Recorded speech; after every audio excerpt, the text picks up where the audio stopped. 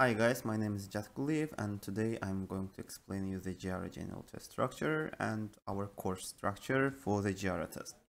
Well, GRE consists of analytical writing, verbal reasoning, quantitative reasoning, and there is nothing else, just the experimental section or verbal or math sections. Okay.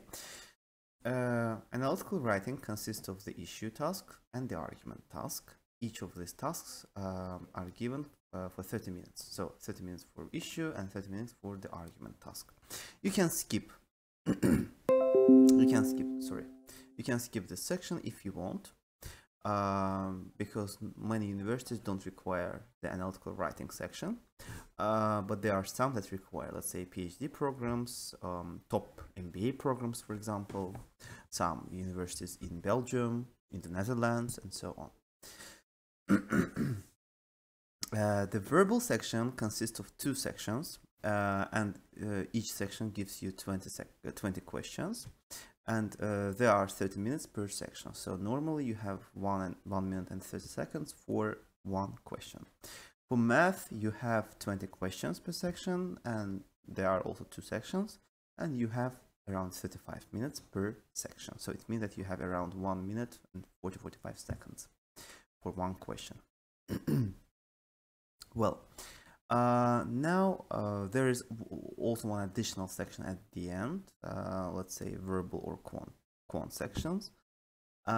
It can be either of them. And remember one thing: if you have 3 verbal sections, so in total there are 6 sections: 1 writing, 2 verbal, 2 quant, and 1 experimental. If you have, let's say, 3 verbal sections, it means that one of them is experimental, and unfortunately you don't know which of them is experimental. The thing is that experimental section consists of strange questions and some a bit different questions, new questions, like model questions, and but unfortunately you cannot say for 100% that it is the model, the experimental section. Okay. This is a drawback of the GRE test. And normally the test takes 3 hours and 45 minutes if you take writing. If you don't take writing, it will be around 3 hours, like 2 hours and 45 minutes.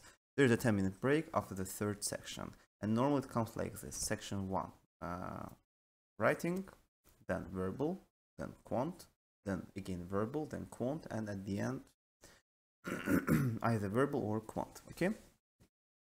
Sometimes it starts like this: quant, verbal, and at the end quant. Okay. Well, now let's turn to sections. So there are, let's start from the analytical writing, and there's an issue task and the argument task. The issue task is similar to IELTS and TOEFL questions: agree, disagree, right in writing task 2. In TOEFL, there is also independent writing, like agree, disagree questions.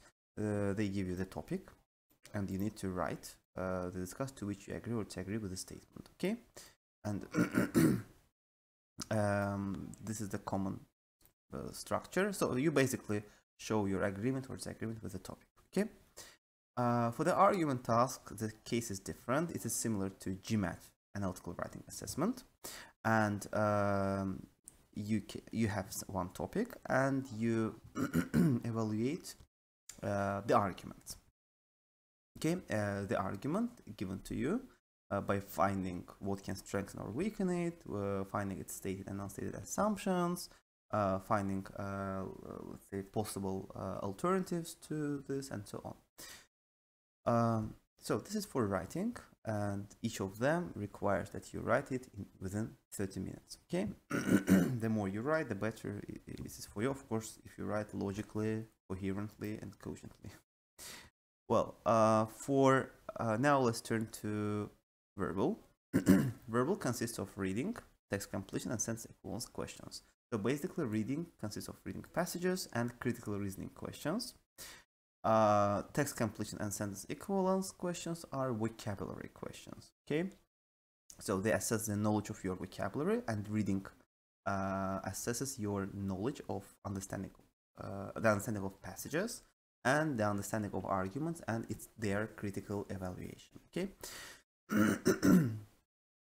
In the reading questions, there are multiple choice questions, like you choose one answer. You can have multiple choice questions where you choose two answers, correct? Let's say there are three options and you choose two of them, three of them correct, or at least one of them correct.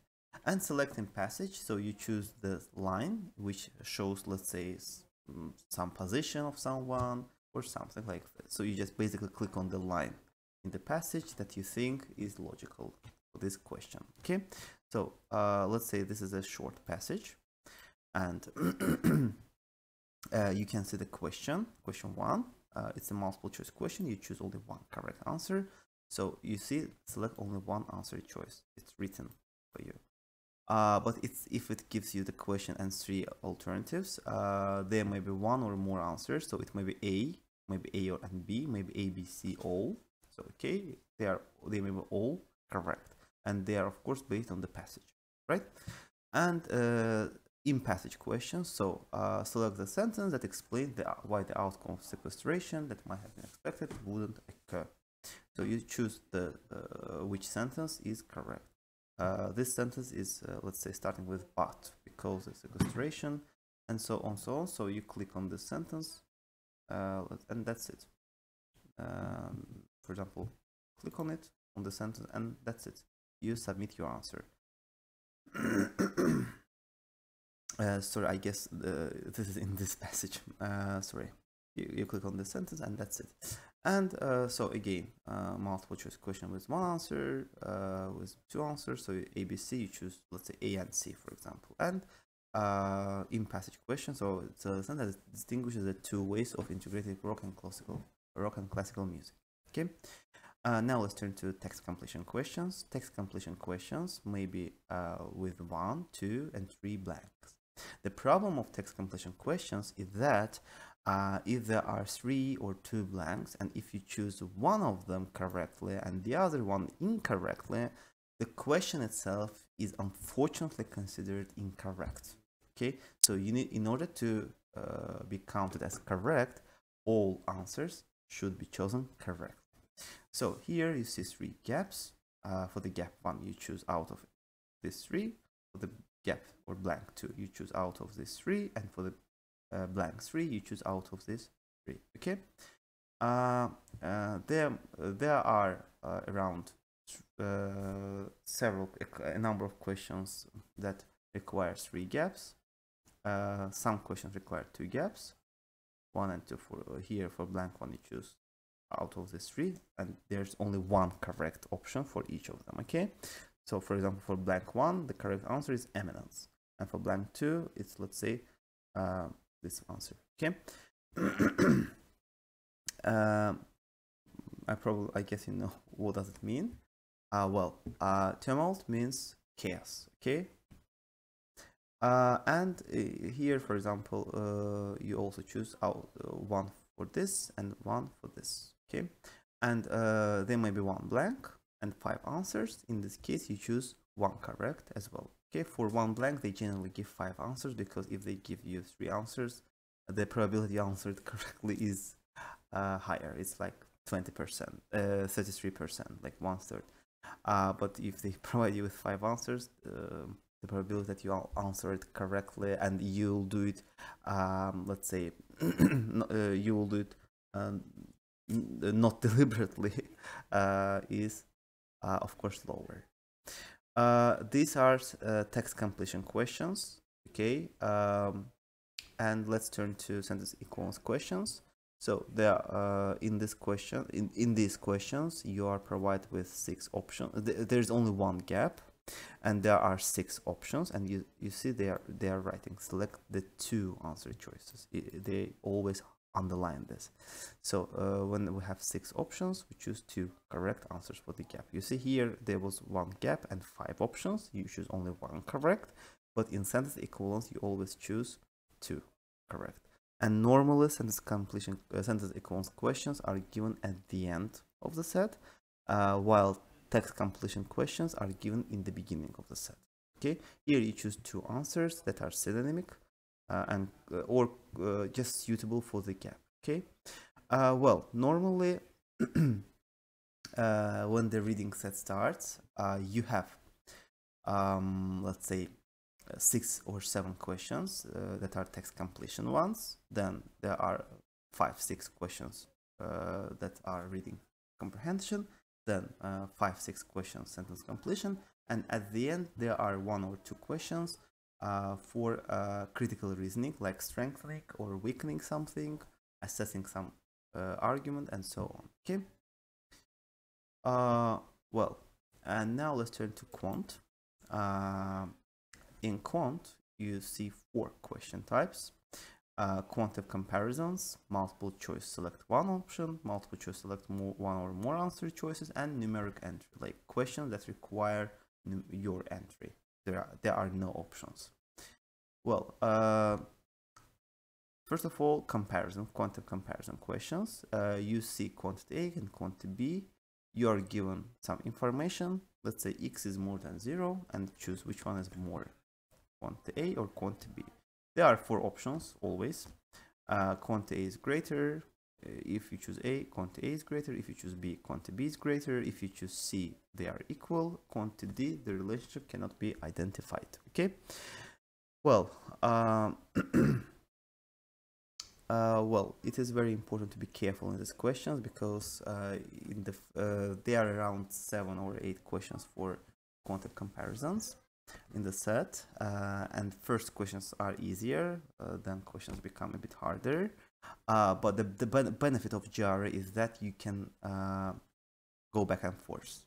Well, it's great because you can switch from one question to another. It is not possible, for example, on the GMAT test, but it's possible on the GRE test. Multiple choice questions, where you normally have some question with 5 answers and you choose only one correct. There are questions with charts, graph, and so on. Multiple choice questions that select one or more, require that you select one or more answer choices. For example, they give the task and say indicate all amounts or all that apply. So you might choose A, B, C, D, for example, A and D, A, B, D, A, D, E, and so on.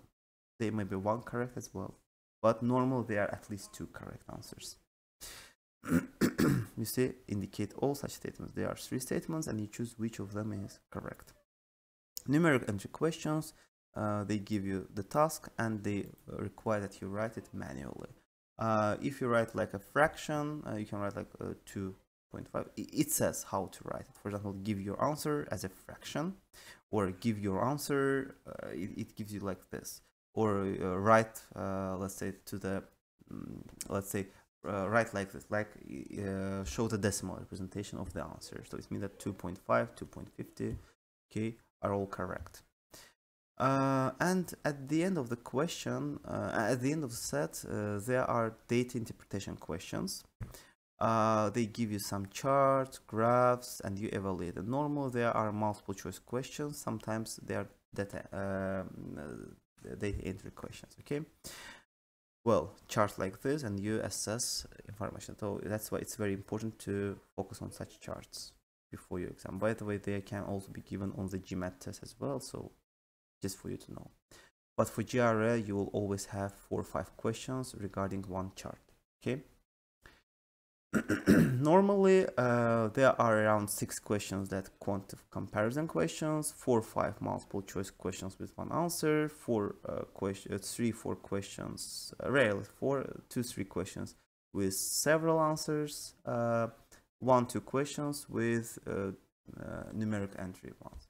And at the end of the set, of every set, they will give you around 4 to 5 questions, assessing the graph, the chart, let's say 2 charts, okay, and 4 or 5 questions regarding this chart. So that's why it's very important to analyze this chart very carefully. That's it for GRE structure, and let me tell you about our structure. So there's a general class that we have. We'll focus on verbal and quant strategies. There's a reading class. We'll focus on reading and critical reasoning topics. There's a vocabulary class where we focus on vocabulary topics, let's say sentence completion, text equivalence and completion questions, and math class where we focus on the quant. Okay. Oops. Sorry. And okay. Now I will tell you about exams. Sorry, something happened with my word. Well, we have exams in 3 test centers in Azerbaijan. They are DIM, TGDK or SAC, SSAC, Student Commission. We have exams in Baku Engineering University, BMU, and we have exams at GRBS. I personally recommend that you take your exam at DIM, TGDK, or BU, Baku Engineering University. You also have the option of taking an online test, and in order to register, you need to enter this website, ets.org/GRE. Okay, this is the place where you can register for exams and do it as soon as possible, because it's very important to plan your time, plan for 2-3 months ahead. Okay, and make sure to inform me before taking the exam. I will give you proper navigation, directions, and so on. So it's very important to consider which format is suitable for you, because test center exams aren't so frequent. They are like twice or maximum 3 times a month, in the best way, in the best scenario. But online exams can be done on a daily basis, and timing can be chosen by you. The only thing is that you need to have good internet connection, stable, or you need to have a LAN cable linked to your Wi-Fi modem. That's it for GRE, and hope that I've explained everything that you might have in your brain. Thank you and good luck.